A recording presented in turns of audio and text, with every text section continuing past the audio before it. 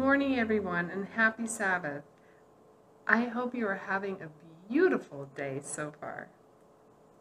Today I want to tell you a story about my best friend from college. Her name is Alexis, and she is Puerto Rican. And she has been teaching me a lot of different aspects about her culture over the years. And one year she came up to me and she had an item hidden behind her back. And she says, "Valerie, I want to tell you a very interesting aspect of our culture. Every single person can play an instrument." And I thought, I don't know if everybody can play. And she says, "Oh, yes, everybody can play. And this instrument is called a tutaru."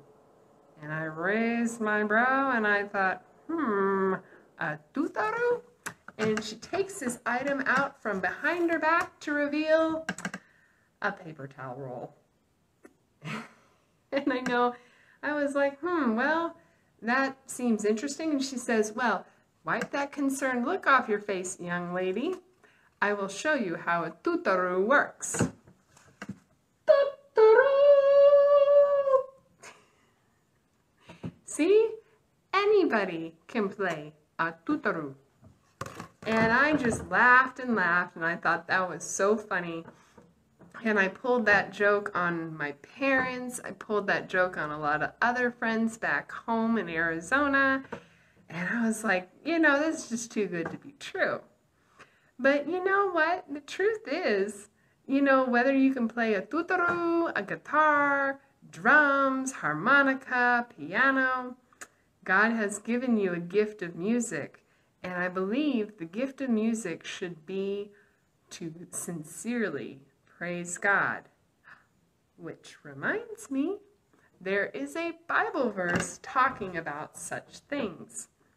It's found in Psalm 98, verse 4, and it reads, "Make a joyful noise to the Lord, all the earth. Break forth in song, rejoice, and sing praises." Well, God is so worthy of our praises, and He's so worthy of our hearts to just sing to Him, because He is a good and wonderful and awesome God. And I think, there are mornings I wake up and, I'm so tired. And I'm just not motivated to do anything. And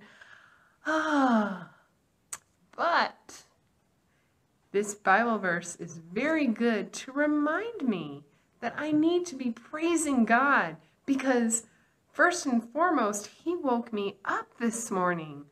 That's an automatic praise that I just should have in my heart, because not everybody does wake up the next day. So to do that, we should be praising Him.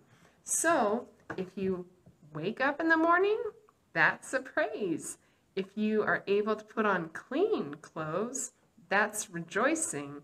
If you are able to have breakfast, well, that's another reason to rejoice. And the list can go on and on and on and on until your list is so big you can't even imagine how wide your arms will spread in order to show how much God has done for you.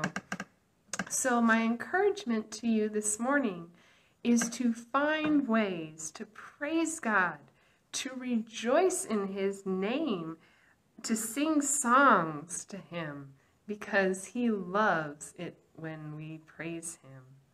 And I hope to God that you have this fulfillment in your heart, that you just want to burst out joy and praises to Him all the time. I hope that you have a beautiful rest of your Sabbath and sing praises unto God.